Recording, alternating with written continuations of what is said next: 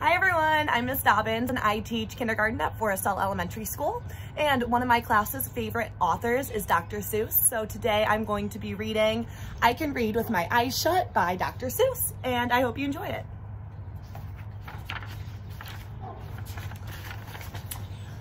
Okay, I can read in red, I can read in blue, I can read in pickle color too.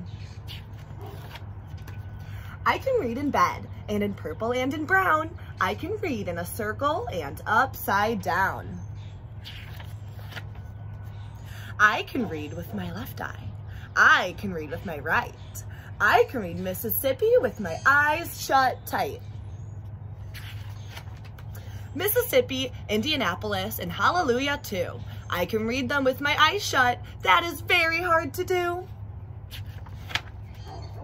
But it's bad for my hat and makes my eyebrows get red hot. So, reading with my eyes shut, I don't do an awful lot.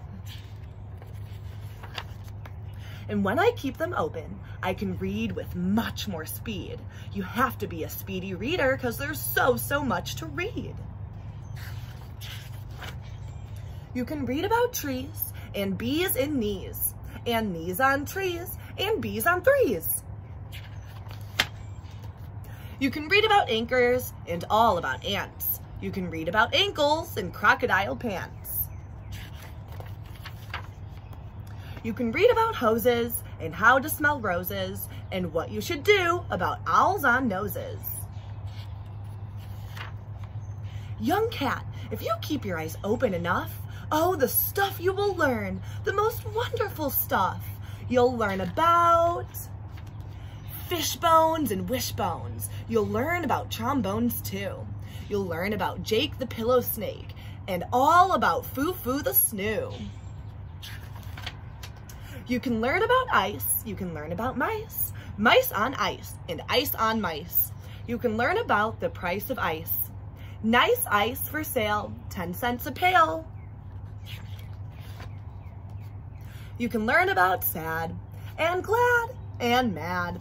There are so many things you can learn about, but you'll miss the best things if you keep your eyes shut. The more that you read, the more things you will know. The more that you learn, the more places you'll go. You might learn a way to earn a few dollars, or how to make donuts, or kangaroo collars.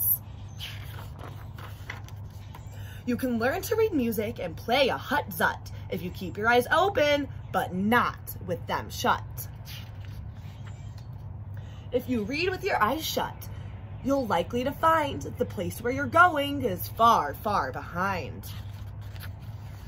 So that's why I tell you to keep your eyes wide. Keep them wide open, at least on one side.